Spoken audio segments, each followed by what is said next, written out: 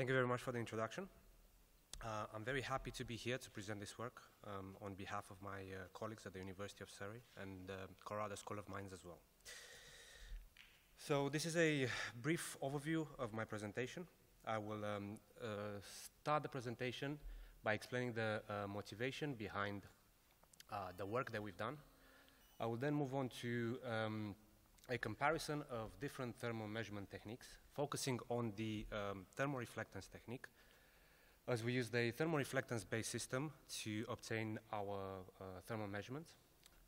I will then explain the measurement setup that we've put together, which is comprised of the thermoreflectance-based system and a post-IV measurement system, and then show and discuss the measurement results that we've obtained with this measurement setup. I will finish the presentation with conclusions.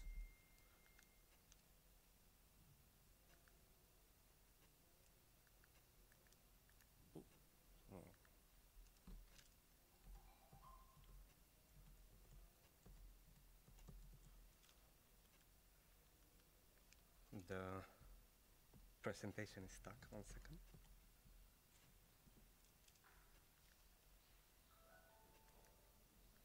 It's moving here, but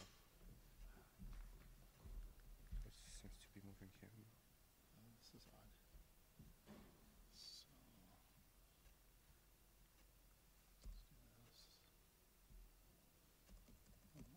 Yeah, it's completely stuck.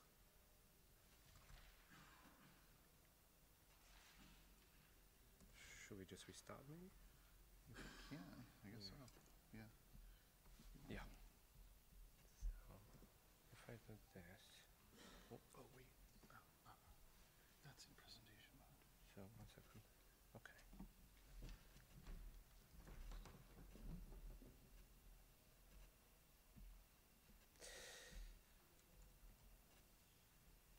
Right, so post-IV measurements are usually employed to capture the temperature-dependent IV characteristics of transistors in an isothermal environment.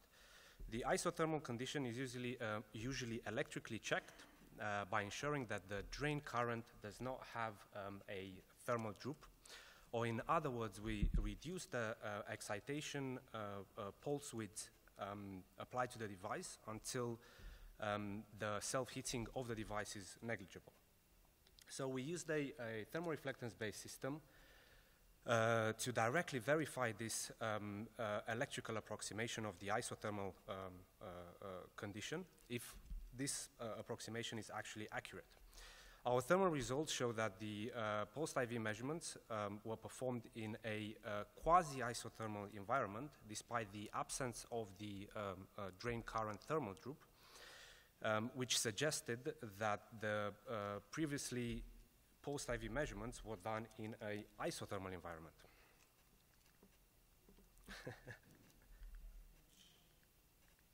Oh, I'm sorry, it got stuck again.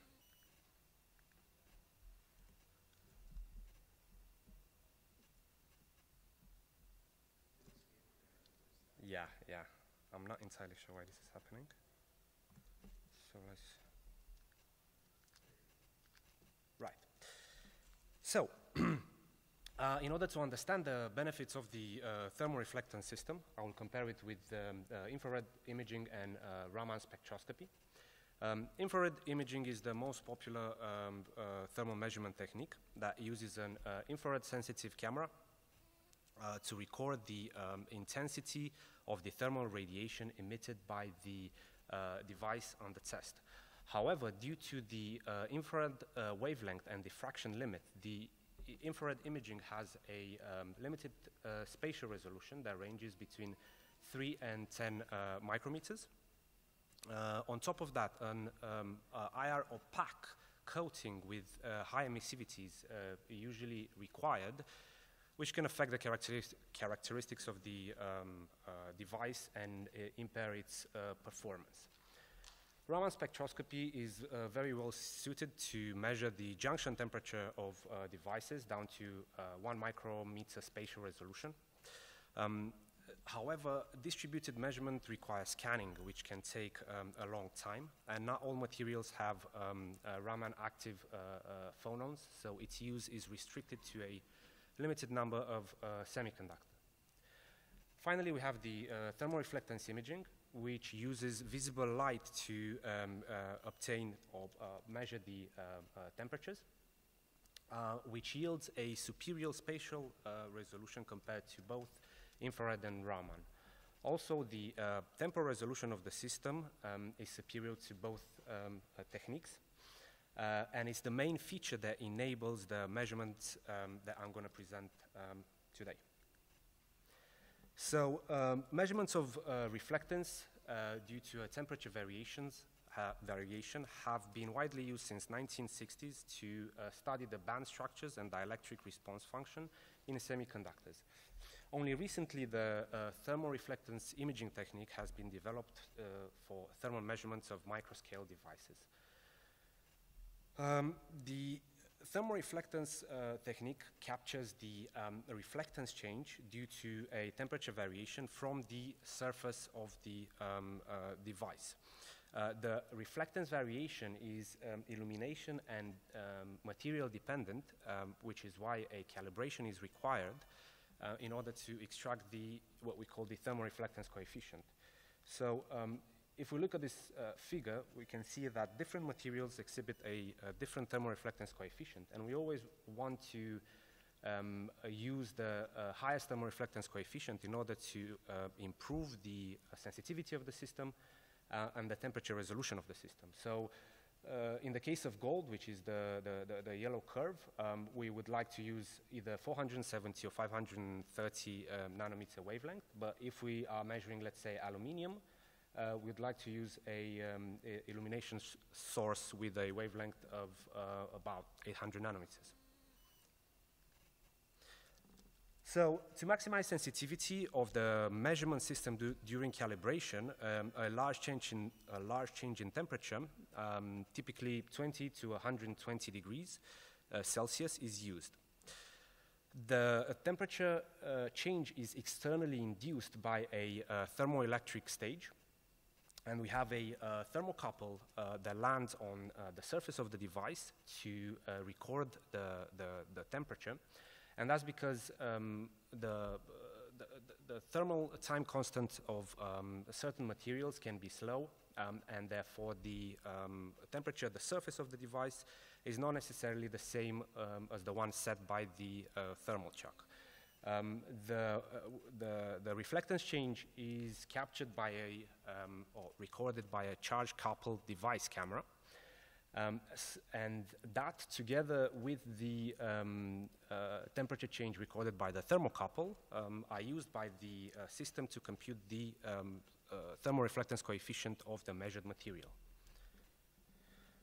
So, in order to enable transient thermoreflectance, a boxcar averaging scheme is employed. The schematic is shown in this figure. And as you can see, we have the LED pulses, which are synchronized to the charge-coupled device camera shutter and the device excitation pulse. And by changing the delay between the device excitation pulse and the LED, the thermal transients can be sampled. Now, the pulse width is essentially behaving as sampling gates for the measurement system, and the minimum LED pulse width determines the temporal resolution of the system. So for our measurements, we have a system that can go down to 50 nanoseconds temporal resolution. So here we have a picture of the device that we use to perform the thermoreflectance and post-IV measurements. It is a gallium on silicon, on-wafer gallium on silicon high electron mobility transistor comprised of 4 fingers. And we have also 4 air bridges that connects the source metals together. The device was designed to operate at 2.5 gigahertz with -2 volts pinch-off. So this is the measurement setup, a picture of the measurement setup. As I previously mentioned, comprised of the thermoreflectance-based system, which is a microsunge NT220B system, combined with the AMCAD pulse IV system. The thermal system measures the channel temperatures across the device, and the AMCAD pulse IV system provides the biasing and captures the IV relationship of the transistor. So right there we have the charge coupled device camera, which captures the reflectance change.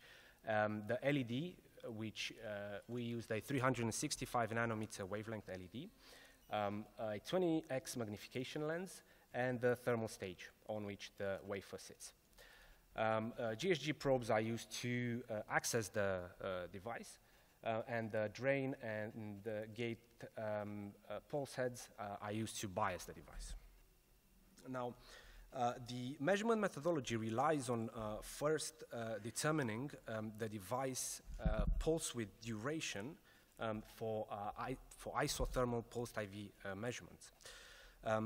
Next, the channel temperatures are measured under the same operating conditions to determine if the pulse IV measurement is indeed isothermal.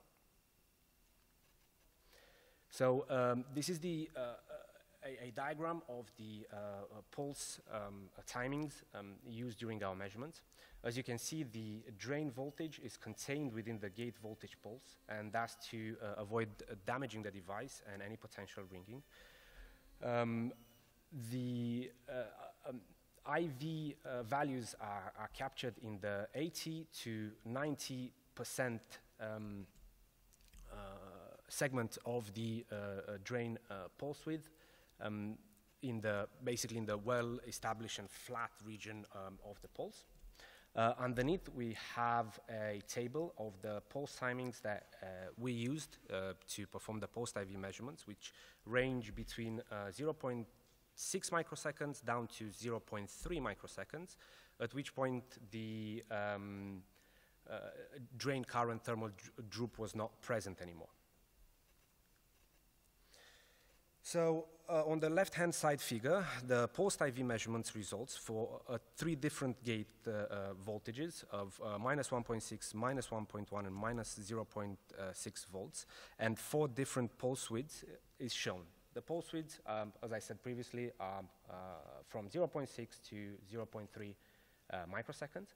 So you can see that there's very little change in the drain current for pulse widths of 0.4 and 0.3 microseconds, which suggests that the pulse IV measurements will be performed in an isothermal environment. Therefore, a full sweep of the IV characteristics of the transistor were obtained with a 0.4 microseconds pulse duration, and the results are shown in this figure. So here we have a thermal image showing the areas used to extract the temperature results. They were obtained by performing a pixel-by-pixel calibration, which allows an accurate extraction of the temperature in the channel regions between the gate and the drain metals. The temperature results that I'm going to show in the next slides were averaged across all pixels, as you can see here, across the exposed gallium nitride channel regions.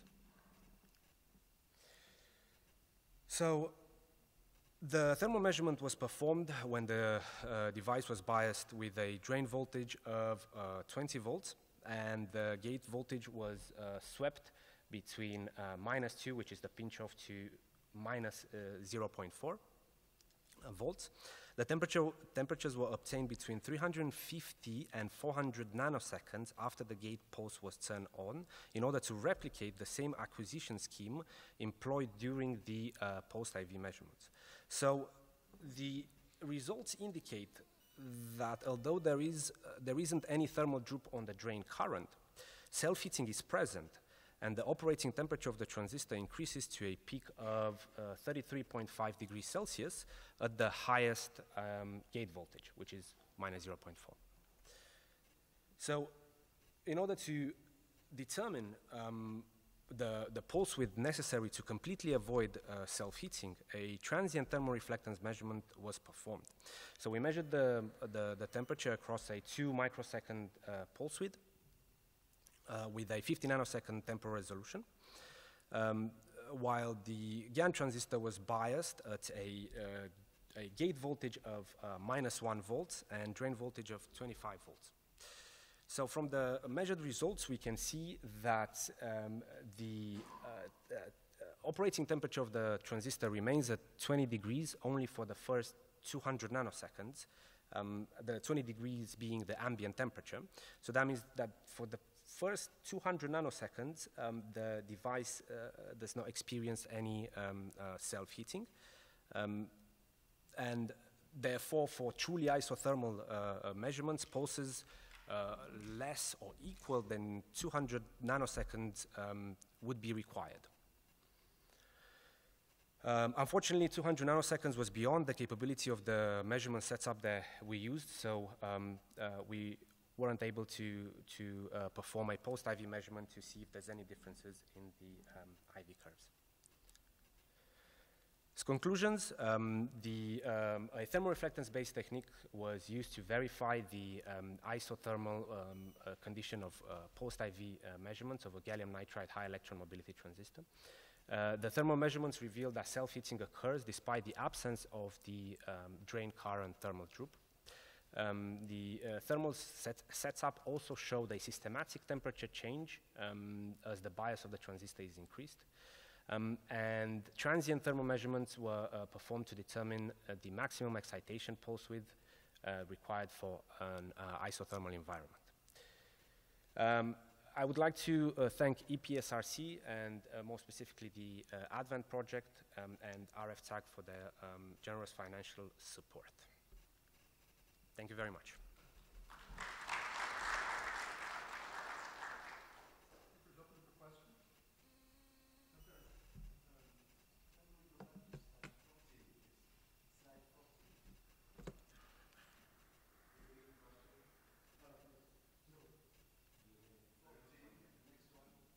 Oh, yeah, sorry. Yeah, I didn't even see the number there. Yeah.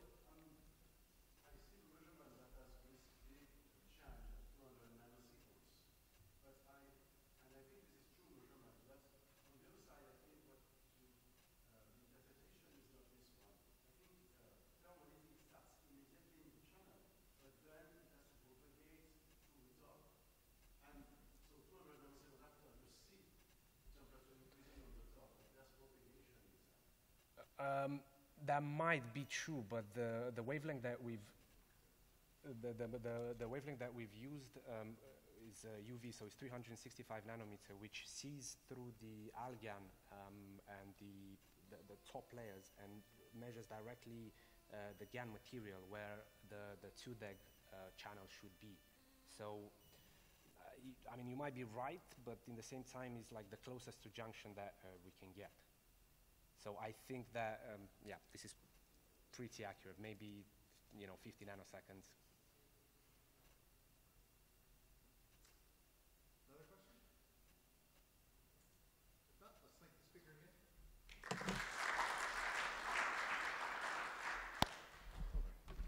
Sorry about the confusion. Okay.